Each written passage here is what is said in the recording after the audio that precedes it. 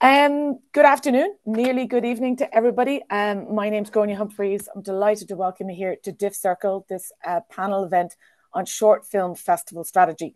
It's a subject so close to my heart. I'm the festival director of the Dublin International Film Festival, but I'm also, somebody who's very aware of how difficult it is to try and navigate the festival world and answer questions about this all the time. And so it felt like a really good opportunity as the end of the summer comes by to sit down with a really interesting combination of skills and perspectives on this subject, and hopefully to answer some of the questions that may be on your mind or coming into your kind of like timeline for the next couple of months, or indeed the years to come, around planning how to get your film out from the final production phase and out into a festival, into screens and on its kind of like journey. I did also want to just mention, I suppose, from our perspective as the festival, that there's a huge number of films, and I'm very aware of that. So, what we're hoping to do is to get as many questions, perspectives, and through this particular panel, and to give you as much information as we possibly can. Just a little bit of housekeeping to start. The event is going to be an hour long. It is being recorded. We will have time for questions. We've actually structured it so we'll have questions. So if you have any, please put them in via the Q&A tab, and we will get to them probably in about half an hour, about halfway through the session today. And we will try and get to as many as possible. I would like to say a big thank you to Screen Ireland, to Mags, to Callie, to Brian, and to everyone in Screen Ireland and the marketing team for helping us to put this event together. And I'd also like to thank my colleagues, Karen, Sam, Maeve, Megan, for helping to put, again, an event like this together. It's really important for us to try and put an event that speaks to the people whose work we show. And also just to say to sign up to DIFF Circle. I think there's all the details are there. And also if you could fill out a poll that we have, it's in the holding part, I think, of the webinar today. So we have a great team, and I'm really delighted that we actually have this team together, because to my mind, there's all these different pieces to this conversation. So without further ado, what I'd love to do is introduce Shaimaa Khan. Is an account manager with a wealth of experience from London Flair PR, who specialise in the film entertainment industry, and Shaimaa's worked there for over half a decade. She's been pivotal in the Oscar and BAFTA winning campaigns for the past 8 years, and they have achieved 32 Oscar nominations and 6 Oscar wins in that time. She's also a specialist in festival campaigns for heavy hitters such as Cannes and Tribeca, and she's an intricate part of the publicity team for Holly Shorts and Raindance. So a fantastic person to have to talk about approaches from a publicity perspective and about designing your strategy. I would like to introduce our two amazing filmmakers, and thank you so much, guys, for joining us. TJ is an acclaimed Irish filmmaker who first gained recognition at the Young Director Awards in Cannes in 2013. He's directed international commercials for clients such as Under Armour, Isaacs, Peloton, Volkswagen, UEFA, BMW, and the European Union. He's received awards at prestigious festivals, including the Discovery Award at DIFF and the Bingham Ray Award at Galway. And his films have been showcased in Tribeca, Clermont-Ferrand, and the BFI London Film Festival. His short film Wave was featured in both The New Yorker and Disney. It won an IFTA in 2018, and Silence earned a nomination in 2021. His most recent film, Room Taken, won the Best Irish Short Film at DIFF and Best Short Film at the Cleveland International Film Festival, making the film eligible for Oscar consideration for the 2025 Oscars. Nell Hensey is a passionate filmmaker with a keen interest in female-centric narratives, coming-of-age themes, and stories that explore outsider identities. Hensey has written and directed work supported by Screen Ireland, Virgin Media Television, RTE, the Arts Council, and many more. Her short film, Good Ships, premiered at DIFF last year and was the first in Irish cinema to depict a majority Asian cast. Her last film, Falling for the Life of Alex Whelan, was a half-hour broadcast on RTE. last November, I think it was, Nell. And she's a co-founder, creative director of Pure Devilment Pictures, and curates a range of TV and film projects across the company slate. Now to Sharon Badal. Deep breath there, Sharon. I'm just going to go with industry legend. We could go with Titan, the woman who, told the Lumiere brothers, to come out the factory door and, smile. She is, as you can tell, a very long-time friend of mine, which is why I'm teasing her. She's a full-time faculty member at the New York University Tisch School of the Arts for 20 years. She's a former vice president of programming for the Tribeca Film Festival, which is where many people who are watching and listening today will know her from. She comes to DIFF nearly every year and has a wide circle of friends, both here and in the UK, where she teaches, and around the world. It's fair, I think, to say that the Tribeca short film reputation is created and designed by this amazing woman. She has also produced numerous live events and worked in distribution and marketing for 3 major studios. And I'm going to finish by saying that she's the author of Swimming Upstream, a life-saving guide to short film distribution. So I think you can see we have a good panel. And I think that they're positioned in ways that I hope will be able to answer, as I said, most of the questions that might come up over this hour-long session today. So I'm going to kick it off, actually, and maybe I could ask you, Sharon, what is a festival strategy, and when does it start? Thanks, Gráinne, and thank you, everybody, for having me here. I think it starts way at the beginning.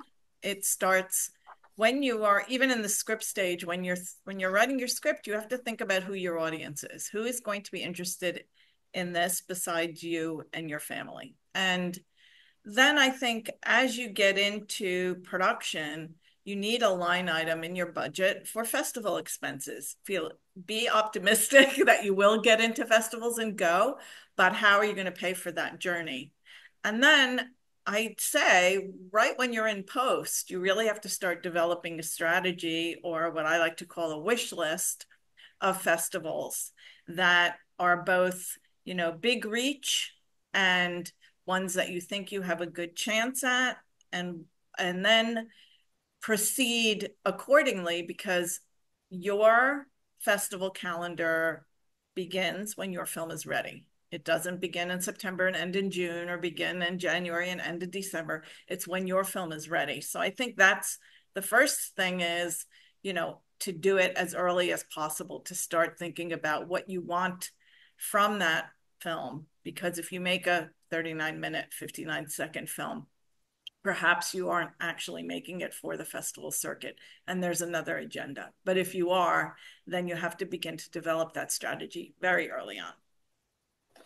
And could I ask you, actually, Shaimaa, because one of the things I'm conscious about is research, is about people being very aware of what kind of film they have and what kind of festivals that they should be aiming for. Can you talk a little bit about your perspective on that, information, and what, a filmmaker, when they're coming to you, do you know what I mean, what they should already have, if you like, mapped out, and kind of what point you would join that journey? I think when you come to finding a publicist for your film, for a festival or for award season or whatever it is that you're, sort of focusing around, the best thing would be, when you approach a publicist, to have already be submitted into a festival, because when we start doing our work, it kind of is catered around what you're promoting. And if there's nothing attached to the film that you're promoting, then it makes our job a little bit harder. So, and also, if you're kind of sending us a film to get our feelers on what we think about it, and whether it's where should it go, or who can we put you in touch with to promote it even more, make sure that your film is finished completely. And I think only then submit your film even to festivals, once your film is completely finished, because they'll judge it based on what you submit. And can I ask, TJ and Nell, I'm coming to you, if you can tell me maybe about your own experience of that. One of the things that I'm always saying to people is that you need to know what kind of film you have. You need to be very clear about that. because there's many festivals that just are completely irrelevant and a waste of money, and then there's other festivals who are very definitely interested. Can I come to you first, TJ, and just talk about, maybe, talking about Wave, about where you wanted to go, how early you kind of knew where the kind of key wish list was, and what kind of research you did in advance? Yeah, I think we started off, like Sharon was saying, once we had a timeline of when the film was going to be finished, we sent a few early cuts that weren't finished to festivals and they didn't get in. So once it was finally locked and we kind of had a little bit more of the post-production done, we submitted it and actually got into Tribeca. And I guess that was, the best festival that we could get into when we had finished, so I think it's very much determined on when your project's finished. You kind of look at what is the landscape, what are the festivals that are ahead of you, and then you think about the genre, I suppose. Like if it was a genre film, you might submit to genre festivals like Fantasia, etc. But truthfully, it's a bit of a numbers game. You've got to submit to as many as possible because it's so competitive, So I feel like, especially maybe another strategy could be, seen as though we're Irish filmmakers, you could submit to international Irish film festivals as well to maybe get into some foreign ones that are abroad. But I would advise sending to as many as you can because it's definitely competitive to get into them. Wow. Okay. Nell, how did you get on? I mean, you had a different journey, didn't you, with Good Chips?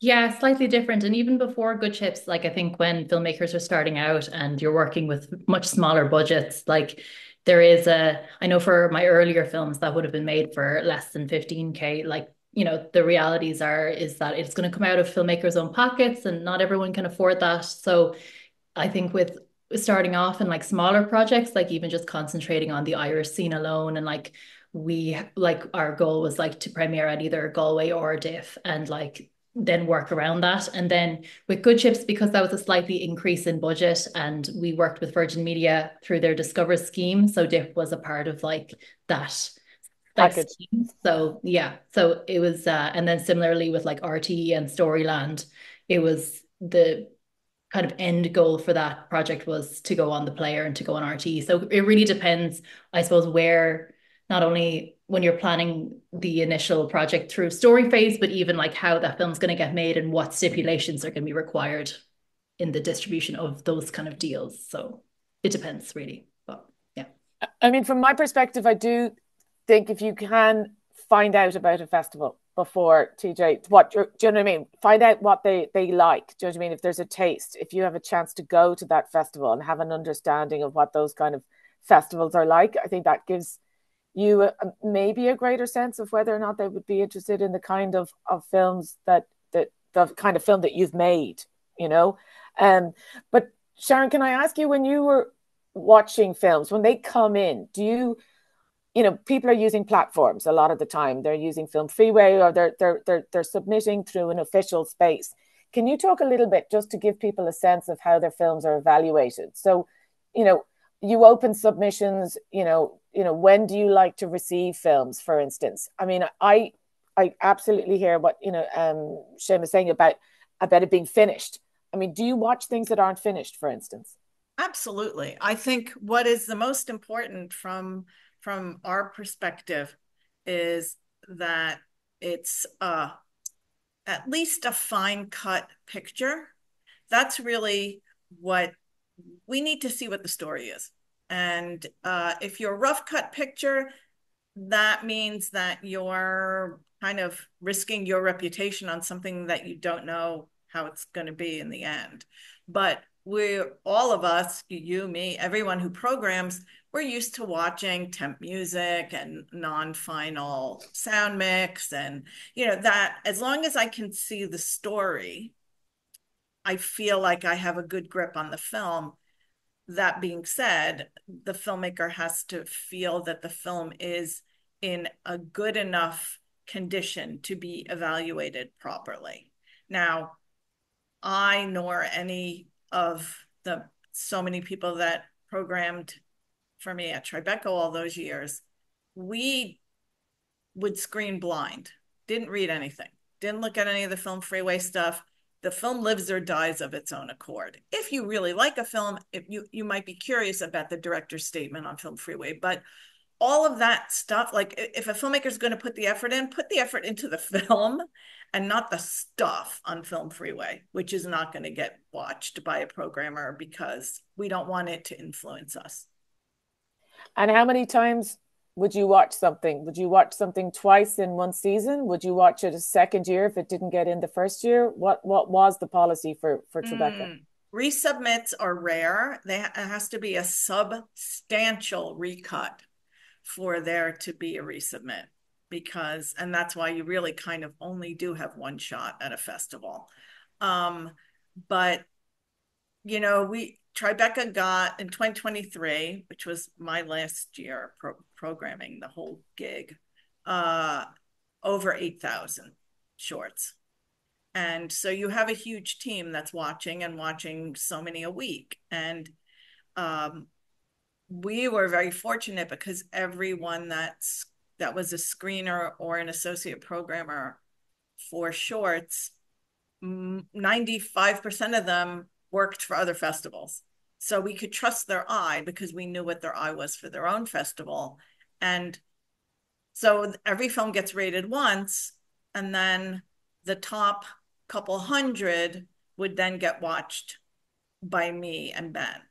And then we'd kind of duke it out and narrow that down until it got to around, 65, I think, was about the average that we'd program every year.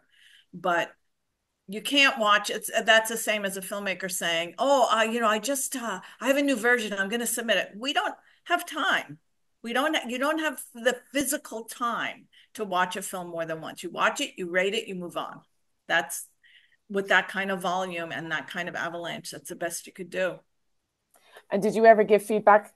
What's the structure in relation to feedback? I mean, I know that a lot of our programmers write notes, and they rate the films, and that's how the progression, if you like, from submission to shortlist to final kind of like decision. Is that the same in Tribeca? Yeah, there are notes and a numerical rating system. And if it's, the lower end of the scale, I'm not even going to read those comments. We're only going to read the top, 3 categories. But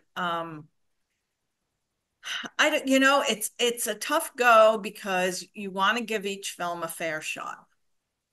And I think you do. I think, you do watch it. Everybody pretty much watches all the way through. Now me, because I have, and this is not a fabricated number, I have more than 21,000 film reviews in the Tribeca database, right? So I know, I have the history of the whole festival in my head. I know after 12 minutes if it's a right fit for us. So I may then fast forward, see what's going on, fast forward. But I would say the majority, if not all of the people that screen, watch every short all the way through. Mm-hmm. Now, TJ, I'm going to come to you in a minute just to ask you in relation to how you positioned your films when you were sending them to festivals, if you described them in particular ways. Do you know what I mean? What way you wanted, programmers, whether they did or didn't, to view your films. Do you know what I mean? And what kind of material. But maybe, Shaimaa, I could come to you and ask you about, from your perspective, as somebody who is, taking particular clients and looking towards awards campaigns, looking towards the big A-list festivals, are there particular kinds of short films that you are particularly interested in? I mean, I wouldn't say that there are particular films that we're interested in. The ones, I mean, having worked in the awards season for so many years, we do know what voters and Academy voters like to watch and like to see, and they all like sort of the hard-hitting films, the ones that are very, very just sort of gut-wrenching, and they have a big topic to them or something like that. It depends on the year. I mean, we have sort of changed the trajectory a little bit because I think it was in 2022 we won with An Irish Goodbye, which was actually a dark comedy. It still had that element of darkness to it, but it was funny. And films like that haven't ever actually won an Oscar in the short category before. It's always been your very heart-wrenching, gut punch kind of film. So, I mean, it's kind of changed over the years, really. In the beginning, I would have said, make you want to make the audience cry kind of thing. But now it's sort of changed. It could be a little bit lighthearted. Last year we had a film called Troy, which was at Sundance, and it was about gigolos living next door to a couple. Very quirky, and that went for the Oscars, and it got quite far. But it just depends. It depends, because as there are 3 phases to the Oscars, and as it progresses, the Academy voter pool becomes bigger and bigger and bigger, to the point where once you get to the nominations, you are catering to the entire Academy. And that's kind of when it becomes harder for your film to be competing against the others. So I think just make something that you're very passionate about. And okay, so this is the hard question, and we're just addressing it early. Is there a length which is the most attractive length for a short film? See, for me, now I'll be honest with you, when you get to like the award season, for example, and this is inside knowledge I'm going to give you, the voters have to watch at least 30% of the film, which I think equivalates to like 5 to 10 minutes of a film before they can switch off and say, I'm no longer watching or whatever. So I think if your film can be 15 to 20 minutes long, and within the first 10 minutes or the first 5 minutes even, I would say that you can capture the audience, that is sort of like the winner. Because if it's in the first 5 minutes and you've picked up your phone or something, or you've looked away at something, or something has distracted you, then that the film, for me, especially, I would be like, well, if I pick my phone up in the first 5 minutes, it's not interesting. Then it's not interesting enough. And if I'm doing that, then imagine what an Academy voter is going to do. We're not going to waste filmmakers' times, like going through an entire Oscar campaign and fully well knowing that, within 5 minutes, a person's gotten bored or something. So I think it's important to make it, we have had films in the past that have been over that time, but I think 20 minutes is sort of like a cap point for a short film. Okay, I'm sure we'll be coming back to that at some stage, but thank you for that. TJ, were you conscious of who was watching your films, and of if you like, addressing them in any way? Do you know what I mean? When you were submitting them, programmers or like festival committee kind of. Well, yeah, exactly. Did you work on your log line? Do you know what I mean? Your synopsis. Yeah. It was interesting hearing what Sharon said there about not reading that stuff, because like over so many different short film projects, like I definitely put in a good bit of effort into that in terms of a director's statement and all that sort of stuff. But sometimes like you just get like, say, 5 or 10 rejections, and then you're like, I'm going to change that statement. Maybe that'll help, and it might not, but like you're definitely aware of it, and you're just trying to give yourself the best foot forward to at the end of the day, though I don't think a great director's statement and a not great film is going to get you into a festival. So like I think it's always going to be judged on the merit of the work, but I suppose it's worth at least trying to give yourself the opportunity to hopefully make people understand why you were interested in making it, and personalize the material maybe. But honestly, I don't know if it helps that much. So I try not to go on too much. Sometimes it can be a bit overly pretentious if you write an essay, but at the same time, you want to kind of give a little insight as to why you're passionate about the story, Mm-hmm. Yeah. And Nell, how is it for you?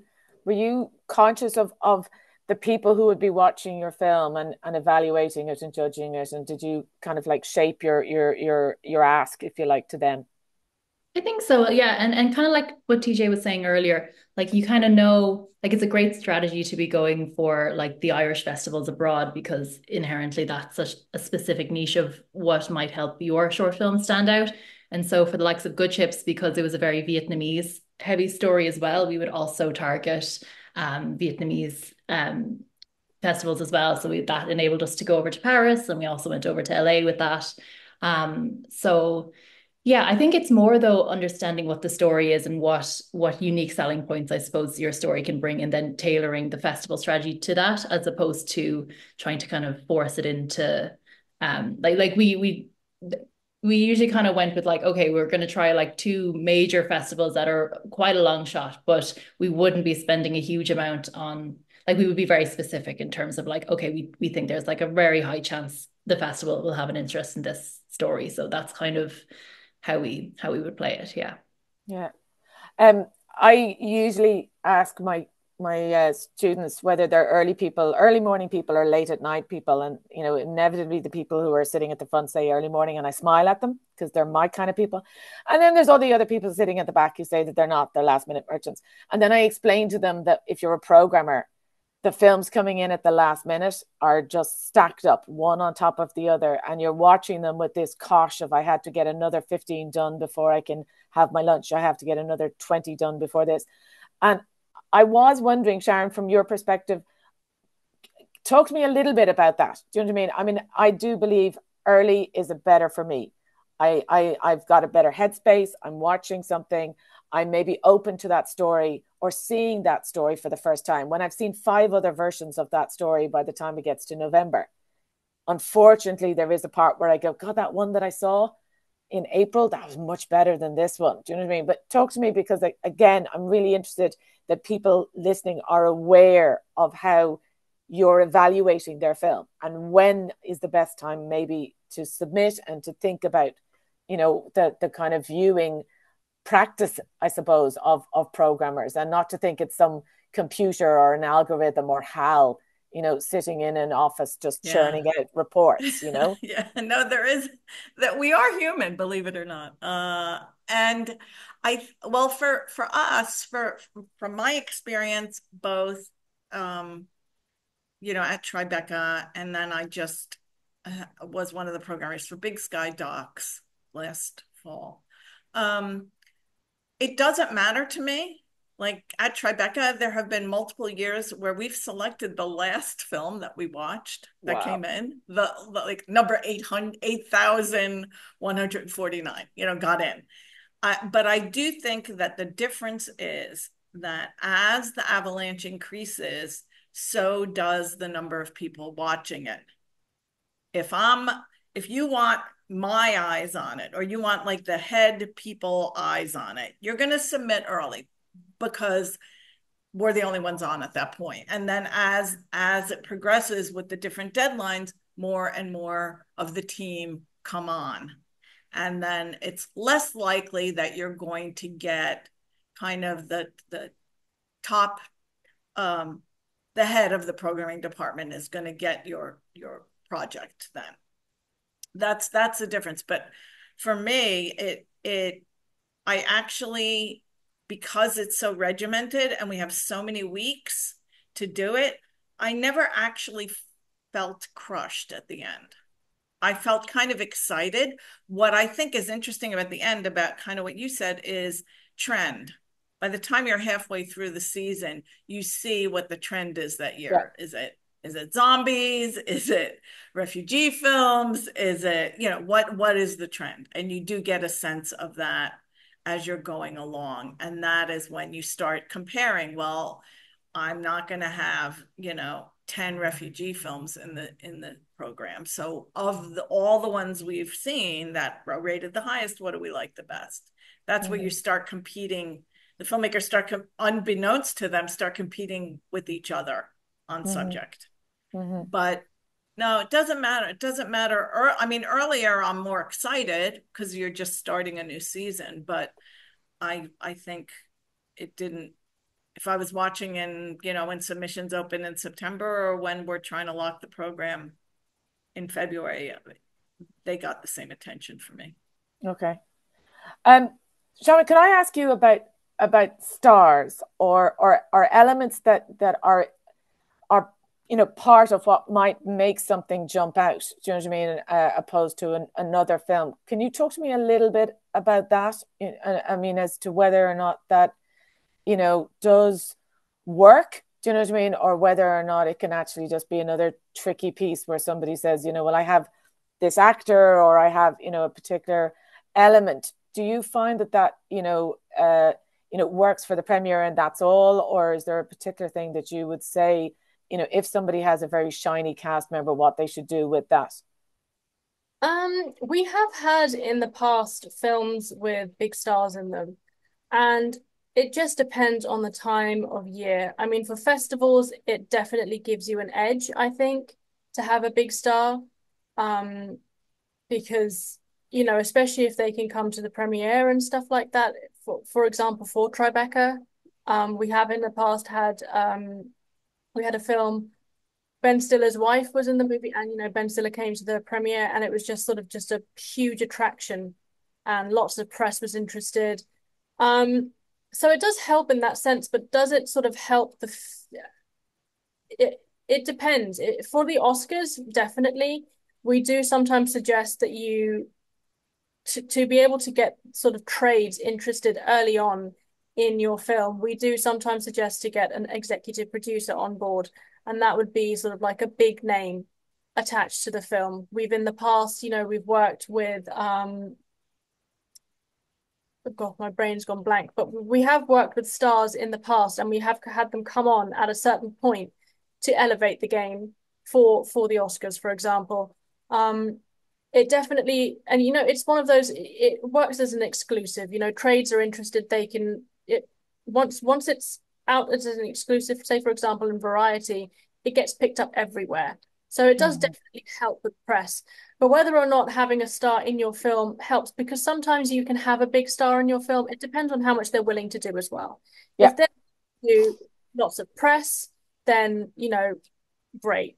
But if they're sort of just saying, I'm a part of the movie, I'd like all the attention to go to the director, which generally happens with shorts anyway. A lot of publications want to talk to the directors, sometimes the producers, the writers. And it's less about the actors. I know with features, it's the opposite way around. But it all just depends on how much the star that you or the stars that you have are willing to do. If they're willing to do as much as they can, then great. But if it's just sort of a case of you can use my name and that's about it, then it kind of limits what you can do. Yeah, the reason I suppose I'm saying that is just I just think when you're putting your festival strategy together, there's lots and lots of different things including. Do you know what I mean? You have to look at every single thing that might be a potential media piece or a social media kind of like moment. I'm going to ask you, Sharon, sorry, I'm going to ask you another hard question here, but can we talk about images and photos and materials and what is the essential number of images and what you would need from a film and a film project? The minimum. Shaimaa, yeah, for you. Sorry. So what we say is before you even get a publicist on board is to within your budget to budget a very good photographer for stills, because that is something that is used for reviews, interviews, and all of these kind of promotional, anything to do with press. Stills, you should have a great headshot of yourself, have a trailer ready. There's a whole list of things materials that we ask for, but realistically, out of those materials, what we use is probably your bios, trailer, and stills. Stills we put a lot of emphasis on because that is something that is so universally used in every publication that you see your film in. So, and if you have sort of like low grading or, you know, dark sort of stills, it makes it a little bit harder to show, because what you're trying to do with those stills is you're trying to basically show them what happens in your film through picture, through, you know, a still image. And you kind of want to be able to have that encapsulated within a still or a couple of, I think maybe like 5-6 stills would be great for publications, because that's the kind of the amount that they generally like to use anyway. I mean, if you have more, great, but just sort of really, really, really good photographer for that, I would say. Okay. Can I add something on that? Yeah, go for it. Also, you know, we call them thumbnails because when you reduce them, when the audience or the reader is looking at them, the image is the size of your thumb. So you have to reduce that image accordingly and make sure you can still determine what it is and have both horizontal and vertical images because they are used for different purposes. And your log line, make sure you don't give stuff away in the log line. I've actually called filmmakers when you've probably had this, Shaimaa, too, where I've called the filmmaker and I said, are you sure you want me to put this on the website? Because you're kind of giving away a twist here. And that your log line should make people want to see it, but not give away too much away. Kind of say a similar thing is that when you're sort of when you're talking about your film, to try and have it down to 2 sentences, because that way you're not giving too much away, you're not boring people, and you're not droning on and on and on about, can you imagine if somebody's setting the scene for you, backdrop this, and you're in the Amazon, and it's, you really don't need to know all of that. You want to know what's the film about, 2 sentences, and always be prepared with questions for other filmmakers. Say, for example, if you're at a festival and you're trying to make connections, which I know can be daunting for some filmmakers, but to have questions prepared, whether it be about their projects or whether it be about, their life or something, just to go sort of prepared with that, so that you come across as interesting and like you're wanting to learn more about them as well. Yeah, that's always my thing, is when you ask somebody what their film is like and is it good, and they go, it's okay, it needs a bit more work, it needs more money, and you're like, come on, you're the champion for this film, you're meant to be the person stepping up. The other thing I would say just on the images is from catalogs and from any place where you're flicking through multiple images. I don't understand how people don't understand how important a brilliant image is, because it's so funny when you go, oh yeah, I saw that in the catalogue. You don't remember the name, then you remember the name, then you're telling other people. And it is literally just the easiest selling tool. And people so often, as you said, don't necessarily put the money into getting a professional photographer, getting those images, and then those images. My favorite is the Irish film of 2 people walking down a country road shot from behind. I just, please do not show me that shot anymore, because you're also looking at an audience looking at it and deciding whether they would actually like to go or not. TJ, when you were submitting, what kind of materials did you have? I mean, you can talk about Room Taken or for Wave. How were you? Yeah. How were you set up? Just one little thing about what you mentioned earlier about why it's a good strategy as well to send in early. There's early bird prices as well. That's something worth noting for people. It's like cheaper to send in early as well. There's 3 different stages, so that's a good strategy as well. In terms of what we had for, say, Room Taken, we premiered in Cork last year, and then at that stage we were kind of putting everything together to start submitting to all the different festivals.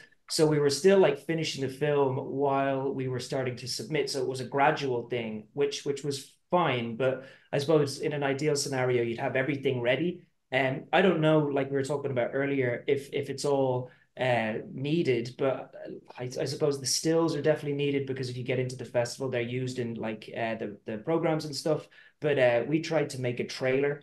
We didn't get a website. I've done that before. I don't really know if you need one. It's good to have a Instagram page, because then you can use that to kind of promote the film. And I think that's useful. And then what else did we have? We made a press kit, just like a little simple thing in case, it was ever required for an interview. We got an interview in IFTN, and that was helpful, because it kind of helped to kind of give an idea of what the film was about.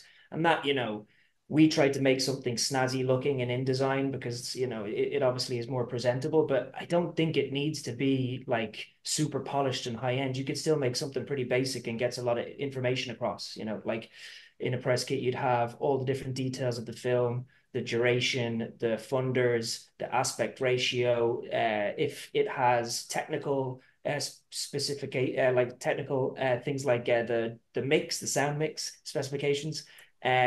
And then also you might even add in like some bios and maybe like a little interview or something that just kind of gives a flavor for what the film's about. I basically copied the Irish Goodbye Lads press kit, to be honest. So yeah, you just find whatever you can to kind of to come across as professional and have all the relevant information to to try and help you get into more festivals. Yeah, copying other people's strategy. I didn't. Copying the strategy. If you see a comp that looks like something that is similar to your film, and then chart where they went, and I think festivals as well. Depending on the genre, obviously. Like if you make a sci-fi, it might not be going to like a comedy festival, but you know what I mean. Like if you feel like there's a similar world and you see other short films or filmmakers who've done well, why not try and get inspired or understand like how they were successful, and then maybe implement it into your own strategy. And Nell, can I ask you about word of mouth? Because I feel like that's an interesting part of it. Do you know what I mean? Is the audience response, how people feel. Were you aware that was something that you could use? Because I mean, obviously Good Chips had a particular screening in DIFF, then it went out on Virgin Media Television, and then that it feel like its festival run started after that. Do you know what I mean? But did you, because I know you had a lot of materials, were you ready to go? Do you know what I mean? In order to kind of galvanize the response to the film?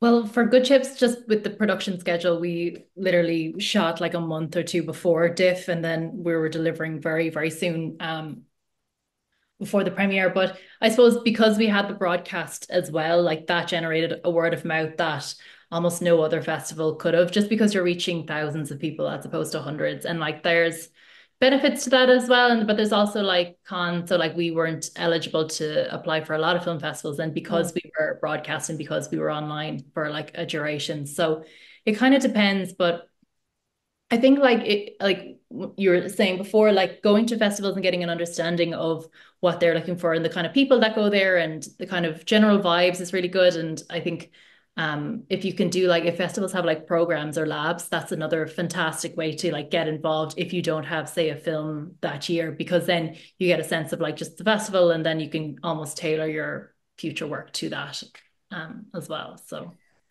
have either of you stayed in touch with your festivals, the festivals that you've screened at? Because I feel like that alumni piece is really important. I mean, I know that we have alumni on this call, but Sharon, it is, isn't it? When somebody says, I've got a new film, I'd like to come back, and you know, you do feel like that's a natural relationship. Yeah, I mean, TJ and I, we saw each other again at DIFF, and Yap, and all of that. And it's very important.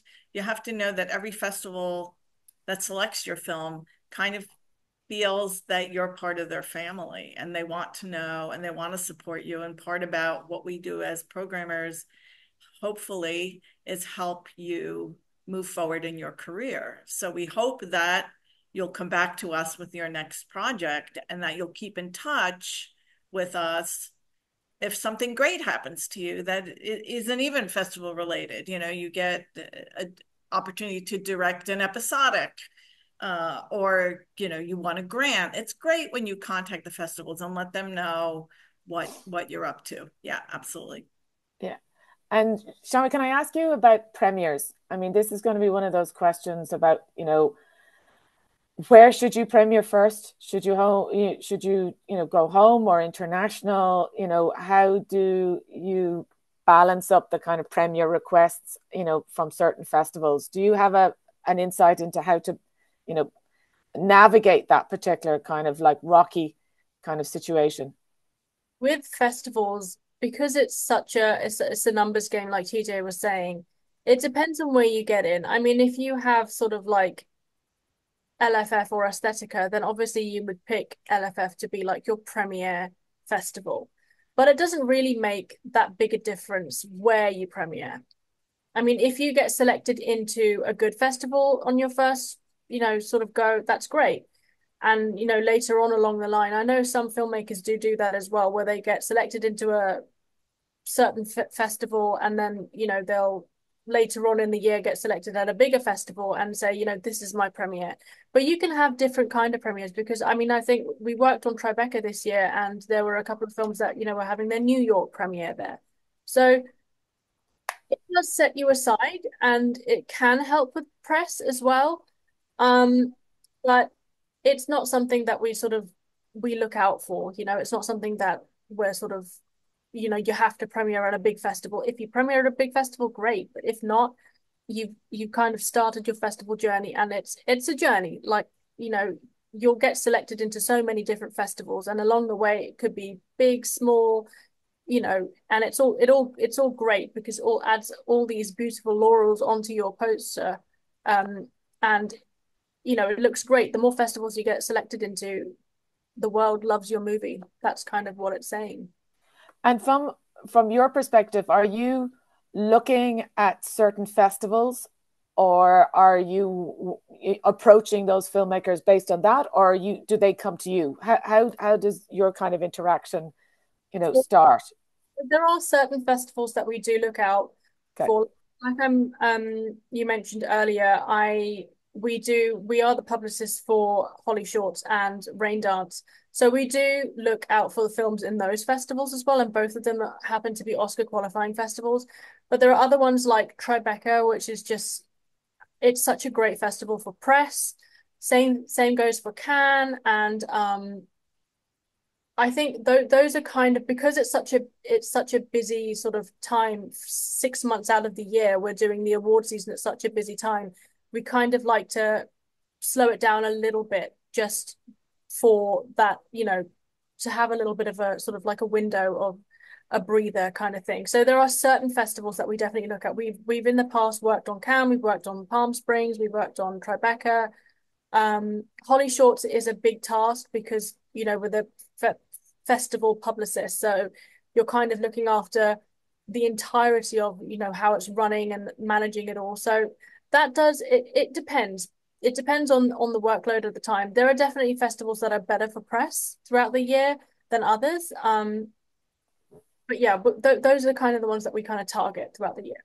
That's really helpful. Sharon, from your perspective, I mean, I'm conscious that there's loads of festivals around the world. Do you know what I mean? And some are going to be great for press, and others are actually maybe going to be better for industry, or they're going to be better for meeting people. They're more kind of like informal or whatever. Can you throw out some of them? And Nell and TJ, I'm coming to you in a second. So do you know what I mean? The festivals that you really enjoyed. So Sharon, do you want to kick off with some of yours? I think London Film Festival to me is great.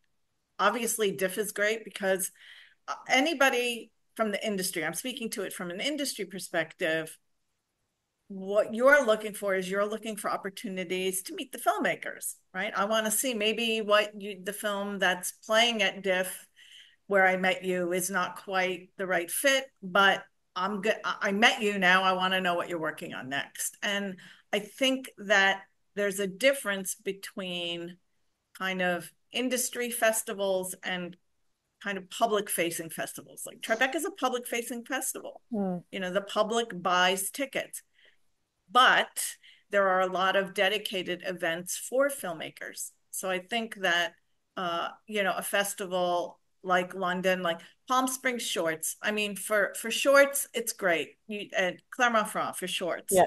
I think if you are lucky enough to get into a Toronto or to get into a Cannes, then A, you do need a PR person, and B, you kind of have to know that the shorts, if you made a short film for those festivals, that's not the sparkly for them. The features are the sparkly. So you're not going to have that kind of attention. But I also think that in the States, for example, regional film festivals are great. New Orleans, San Francisco, Chicago. We have all these great regional festivals, and there are the similar in the UK, but and in Ireland, of course, with Galway, Cork, and stuff. But I think that there's a difference between what are you looking for? Are you looking to meet industry? Are you looking to raise money? Are you looking to get coverage? It's kind of And now, which were the festivals, or were there ones that you thought you really, really enjoyed and that you were able to maximize your kind of investment in getting there or screening?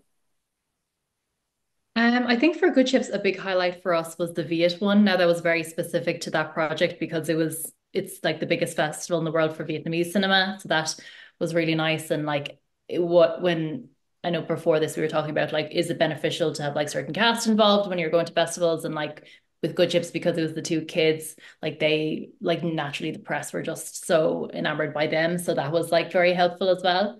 But that was a more kind of personal festival. But when I was doing the filmmaker lab in TIFF, like you could just kind of sense, even though it was a very big this kind of big festival, that they really cared about the filmmakers, and like those audiences just were there because they just love cinema. And I think that's a very kind of nice way to go about it, because sometimes it can get a very kind of like businessy and stuff. So I don't know, from a creative filmmaker point of view, that was a wholesome one as well. Thanks, Nell. TJ, did you have any favorites? Oh, there's been loads. Like Tribeca was unreal. That was a real career highlight in 2017.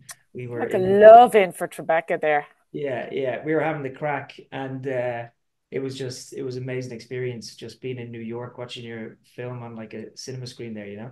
But like even all over, there's been so many amazing kind of experiences, and I guess it depends what you're looking for. Like there's obviously industry focused festivals. There's ones that might be local to your hometown, you know, like in Ireland as well. You probably want to focus on going for the main festivals, Galway, Cork, Dublin.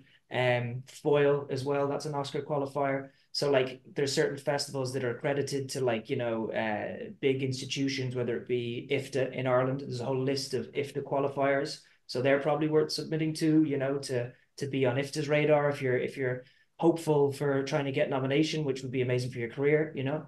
And then obviously in the UK, there's BAFTA qualifiers. Internationally, there's Oscar qualifiers. So all those festivals kind of carry some weight, and I suppose they're good to look at and see if you feel like you're a good fit to submit to any of them. Yeah. I mean, it's also about being a champion, isn't it? I mean, you have to do a lot of those work. You have to be the person who, you know, does the Q&As, goes there, you know, goes to those receptions or those panels and you know, offers themselves up to do workshops and kind of anything you can, because that's the visibility piece. Do you know what I mean? That's the point where you're able to. We've had a question in here about animation shorts and any kind of like specific advice that people would have around animation shorts. Shaimaa or Sharon? Sharon? Yeah, I mean, we're animation qualified at Tribeca. I did that application, so I think I kind of have a sense. If you are making so look for those festivals that have animation competition. And obviously, if you have an animated film, you should submit to Annecy. That's the mother lode of all, you know, animation festivals. But I think that what I'm seeing a trend on, which is interesting, is longer animations and Yeah. the running time of animations, and understand that that's a bit of a challenge too. So if you are making a longer animation, and by longer, I mean like 20-25 minute animated piece, then that is a different type of challenge for a programmer that doesn't have an animated competition. Yeah. I mean, I'm going to say something controversial here, though, but I do think you should go to see as many short programs as you possibly can and ask questions. Do you know what I mean? About where your film is going to be shown and what, you know, what kind of program it's in. Because I do think it's really important, you know, that ask questions. People sometimes feel like they can't, you know, that they're just going to annoy people or they'll turn them down on the basis of being annoying. But actually, I think it's more that you're taking care. We have a couple of questions here.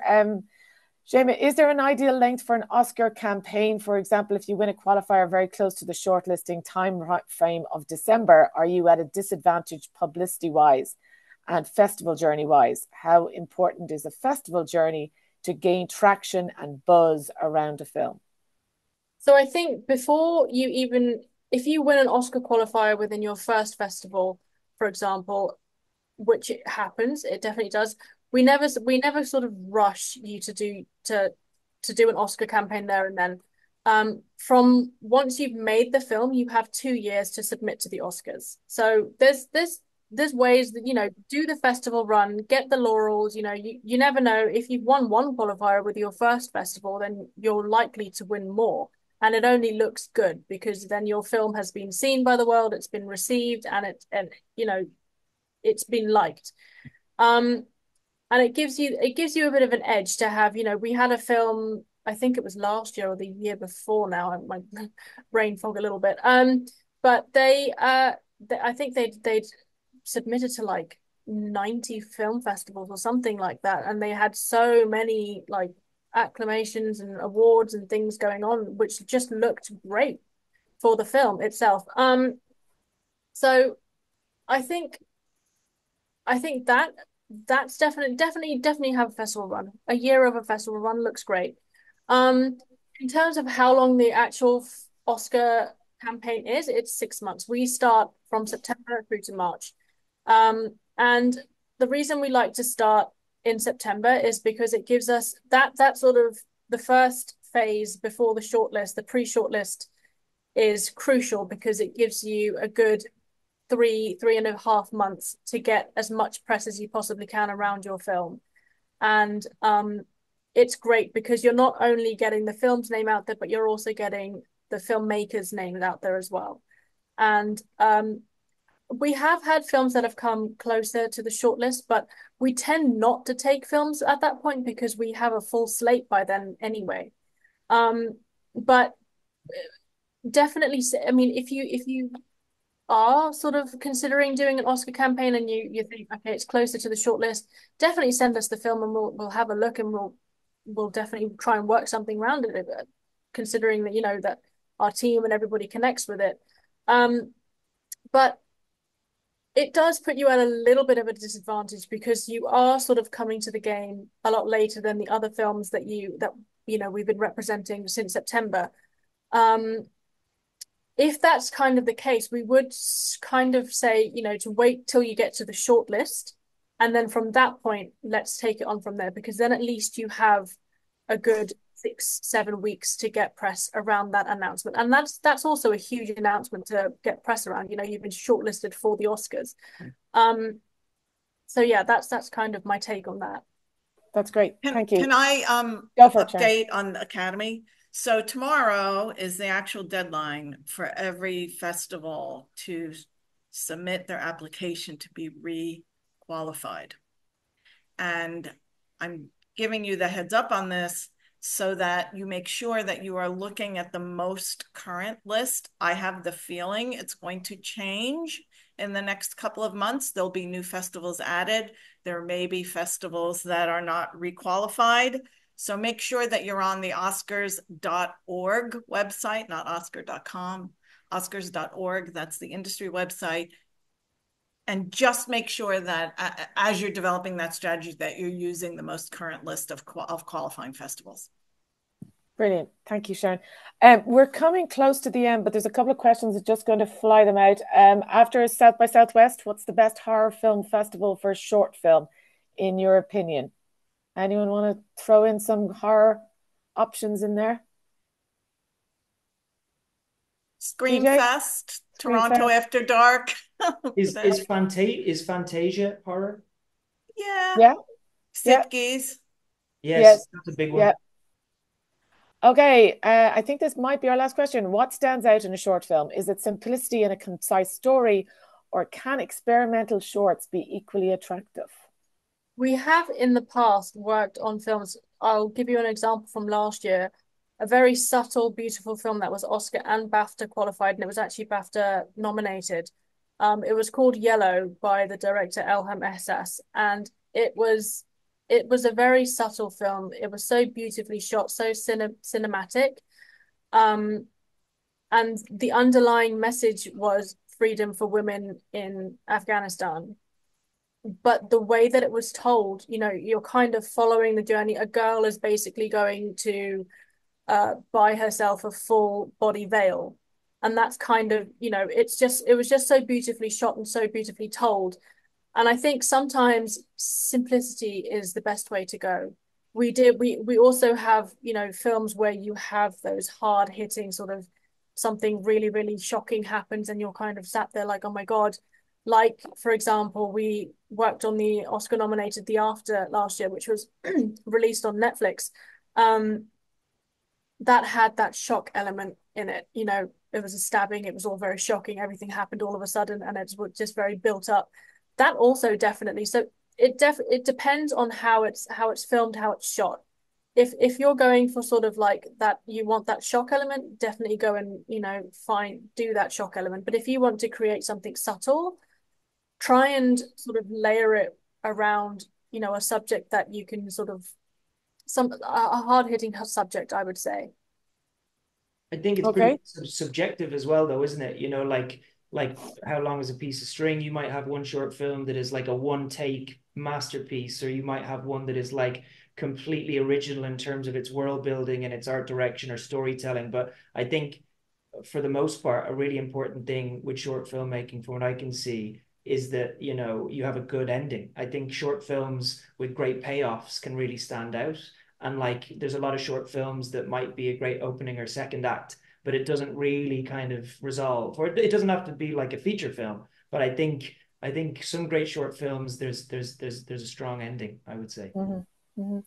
We've got a flood of questions in here at the very end, but I suppose just one of them, of course, a lot of them are around the relationship between programmers and filmmakers. And is it okay to send cold emails?